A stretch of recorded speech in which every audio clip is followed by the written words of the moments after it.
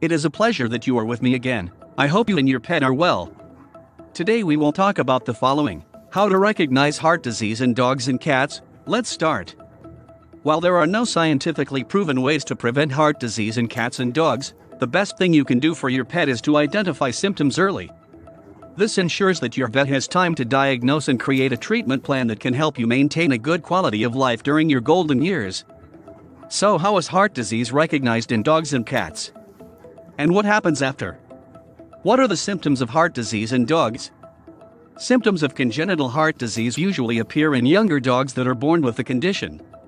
Meanwhile, acquired heart disease is more likely to appear as the dog ages.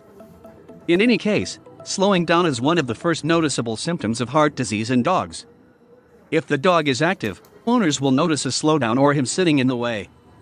Owners think it's age, arthritis, or orthopedic discomfort, but lethargy is a very common symptom of heart disease. As dog heart disease enters the stages of heart failure, most dogs will begin to cough. Some will see an increase in their respiratory rate or effort at rest, but most cough along with an increase in their respiratory rate and effort.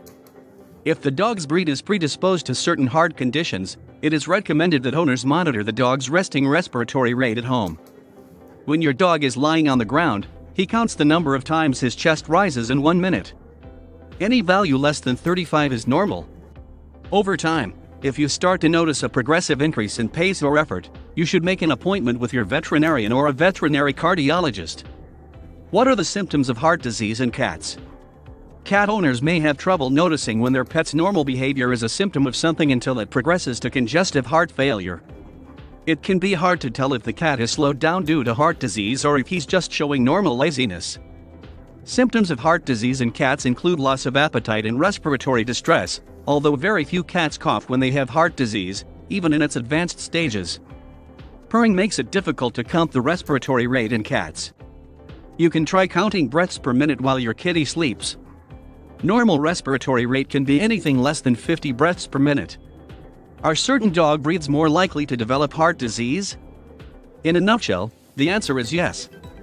Most of what veterinary cardiologists deal with is genetic, which makes looking at the progression of heart disease early in a dog's life, and in turn treating it, a bit more manageable. The Cavalier King Charles Spaniel is particularly susceptible to heart murmurs. 50% will have developed a murmur by age 5, and 100% will by age 10.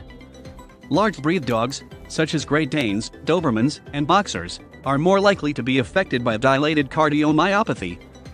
This type of heart disease in dogs involves the enlargement of the muscle, which decreases its ability to pump blood. Poodles, Pomeranians, Schnauzers all are predisposed to valve disease, but when it comes to breeds that are less likely to develop any type of heart disease, you could possibly look to some of the terriers. These breeds do not tend to be affected by heart disease as much as other small breeds of dogs. Are certain cats more prone to heart disease? Most people don't have purebred cats, so it can be more difficult to make generalizations. However, Maine Coons, Ragdolls, Bengals, Sphinxes, and American Shorthair breeds tend to be the most affected with hypertrophic cardiomyopathy from a genetic standpoint. That said, the most commonly diagnosed heart condition in cats, it causes the cat's left ventricle to thicken, making it difficult to pump blood to the aorta. There is still a long way to go before the scientific community has a handle on feline genetics and heart disease in cats.